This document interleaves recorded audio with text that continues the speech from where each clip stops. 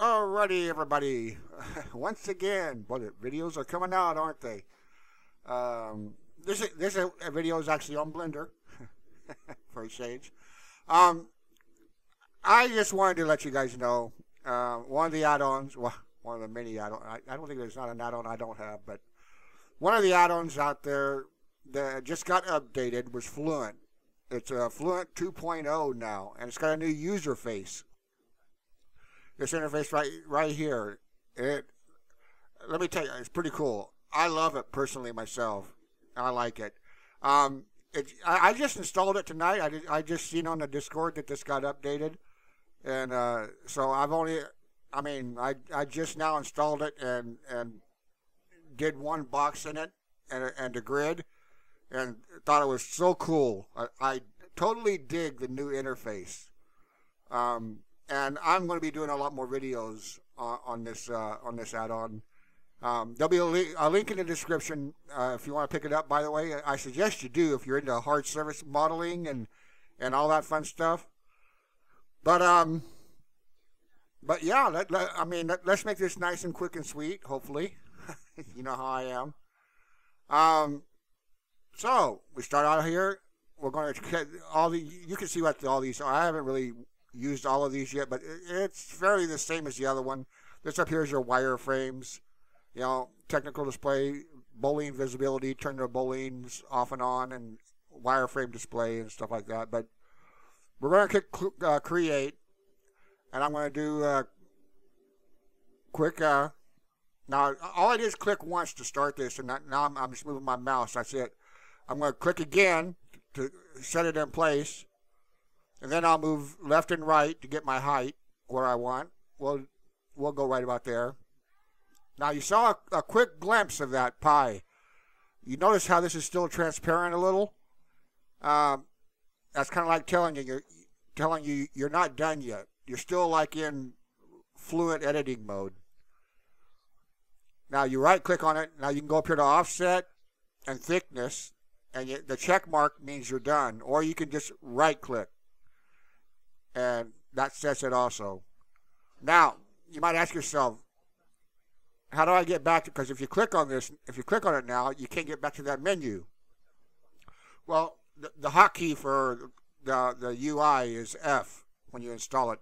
So as soon as you hit F, this menu pops up. You go up here to the top right, Fluent Editor, you click on that, and now you're back to editing. But now you see it's changed. Now we got a few more things here. Over here we got first solidify, second solidify up here, first bevel, and second bevel, and taper. And down here we got mirror, array, and radial array or circular array, what it calls it. So we'll go up here, we'll go our first bevel, and then move your mouse left or right to increase or decrease. And we'll go there, right click, and there we got our bevel set. Pretty cool. Now there's also settings. We'll do a taper. Select it. We'll go back up in here, hit on our edit button, pull it up, go up here, do a taper. And instead of doing this, let me open up. Actually, let's do this differently. I gotta open up. We need our properties and stuff over here. So let me move this back over here. We can see it. Now let's go ahead and hit our taper. Now you see we got our taper's open. Yeah, there. Taper's done now. When I hit the taper, it automatically put it on. But you can use the pie menu. But I wanted to show you this. You also got settings when you add something. Even with the cube, and see up here, we have all of our settings for the cube and everything, and the bevel, and all that. And you can come in here. You can left click and move your thing around a little bit. Go up here if you want. If it's too big, we can squash it down a little bit. Move it there. It's kind of looking like a weird gold bar now, huh? Or an elongated gold bar at least. We could make it into a gold bar if we wanted. We could stretch it. But anyway, I wanted to show you. I haven't even got to the grids yet. But anyway, let's close that back up.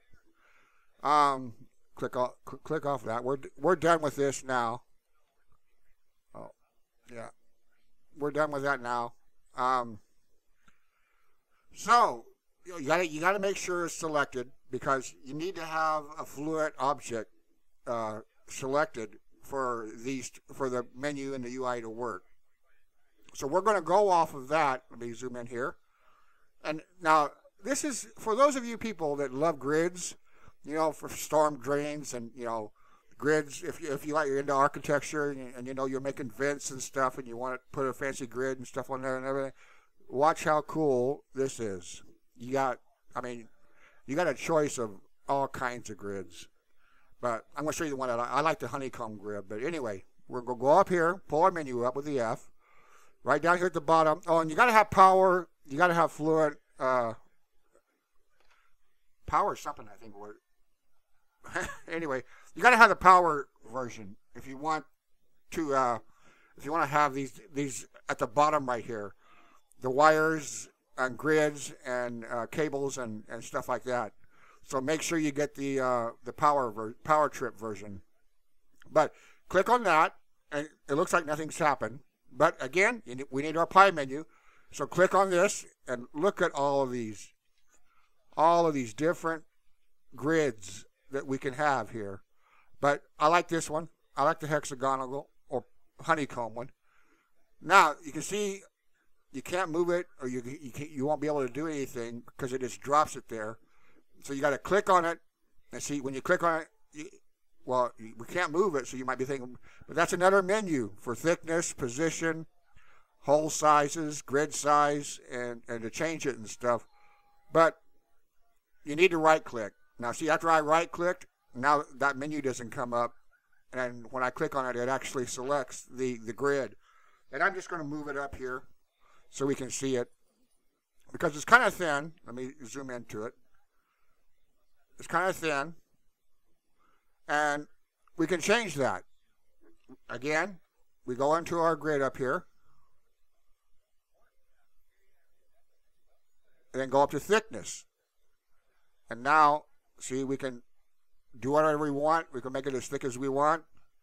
You know, okay, let's just say that's good right there. Again, left click, makes it set.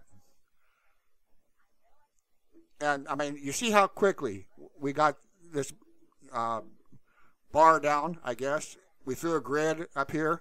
Now, you see, just like HardOps or BoxCutter, you know, you end up with a lot of modifiers and stuff, you know, when you're doing non-destructive and everything. So you need a way, and KitOps and everything. When you're working and stuff, and you got a lot of stuff going on here, and all the, you know, you need a way to apply all of these, and they have that. Well, select all here with A. I just hit A and select both of them. Pull up our menu again, and this flag right here will tell you autocomplete. Now watch over here. Watch all the modifiers. When I click this right here, click that. All modifiers are gone. Everything is gone. These are all editable mesh now. If I go in here and click at it, you can see these are all editable now. And we can go down here. Oh, let's move the grid out. We can go down here. Oh, nope. I want to get my edit menu. And same thing. Everything's editable. Everything's been applied. Make sure you look at, see the red lines right here. You can see we got creases right here that are holding these two edges. So if you try to, you know, if you get shading issues and stuff, you know, basic 3D stuff here, people. That's about, you know, that's all. No, you'll understand what you're looking at. For you total beginners out there, then that's something for you to learn. And you guys might be wondering about my pie menu system here, and that's exactly what it is. Those of you that might not know, move this down a little bit and maybe move it back over. just to get it set. But anyway, that's all I wanted to show you. Like I said, I just got it installed. I haven't really had the time to play with everything and play around with it. It's still Fluent, basically, just a new UI. And yeah, I think it's pretty cool, personally, myself. Like I said, I'm gonna, play around with it this week and learn all I can about it and everything, and we'll start building some stuff and putting some stuff out with Fluent now. And like I said, link in the description for those of you that want to check it out. And I'll see you here, or we'll see you in the Discord. Fluent has a Discord also. If you're having troubles or anything, you can go on the Discord and ask. Plenty of people there to help. But we'll catch you guys all later, and yeah, check this out, man. I like it. I like it a lot. Yeah,